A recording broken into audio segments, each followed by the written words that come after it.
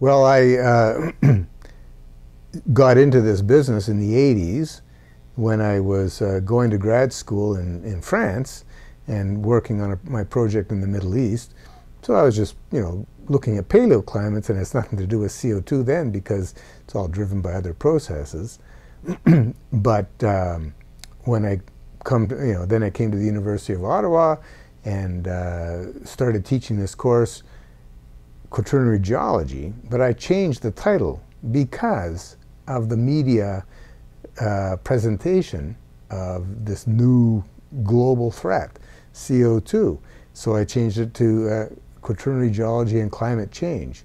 And I brought the course from just looking at the Ice Age to looking at the Ice Age transition through the Holocene up to today to make that connection. So that, aren't I smart making this course current with what's happening today?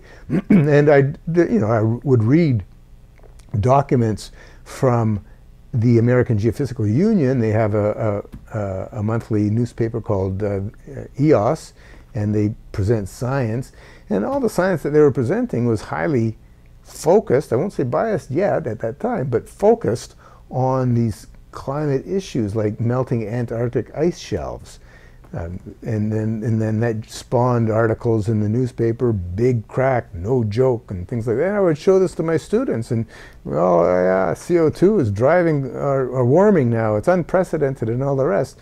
And a colleague of mine, Jan Veizer, who had been studying, I'll say, the Phanerozoic, which is the last 600 million years of climate, through sea sediments, brachiopods, and isotopes. And his discoveries were absolutely remarkable. He is, today, Canada's foremost geoscientist in terms of citations, recognition, accolades, and all the rest. And he says, Ian,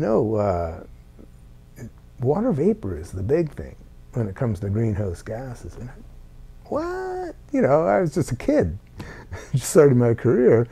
And I started looking into that and reading up more about it and the correlations and what's driving the greenhouse process and the lack of correlation with CO2. And, so from his insights and his making me aware of this, I started to dig down more on the science and truly found that CO2 was a minor player and much over-trumpeted greenhouse gas, and that it was misleading. And so I really became, I'll say, a climate realist at that time, and started bringing that into my course. My course is mostly emphasizing the past, which not controversial in that sense. We had our controversies, but what caused the Younger Dryas and things like that, different glacial and interglacial epochs. But, and it was an exciting time to be doing this work because that was when the ice core data was coming out from Antarctica. They'd been drilling down there in the 70s and 80s, and now we're getting ice cores and CO2 records that correlate with the temperature, and we're seeing the correlation of CO2 with temperature, but the offset. And that you start to recognize, oh, hang on here now. So CO2 is not driving temperature back then, it's following temperature. And so what's happening today? Why is it driving temperature today? It doesn't make sense now. It doesn't add up. So that's when I really started to change my view. And I haven't changed back, despite all the CBC warnings of how we're ruining the planet and we've got such limited time left.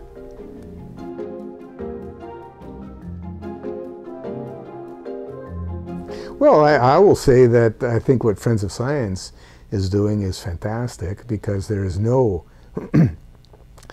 I shouldn't say no, but very little representation of climate realism. And there's a desperate group of, we're all here and there talking to each other, but we're not so well organized as